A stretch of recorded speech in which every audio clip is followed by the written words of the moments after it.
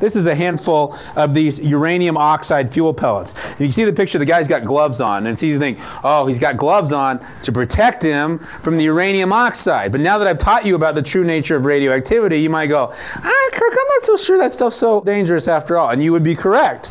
He's not protecting himself from the uranium, he's protecting the uranium from himself.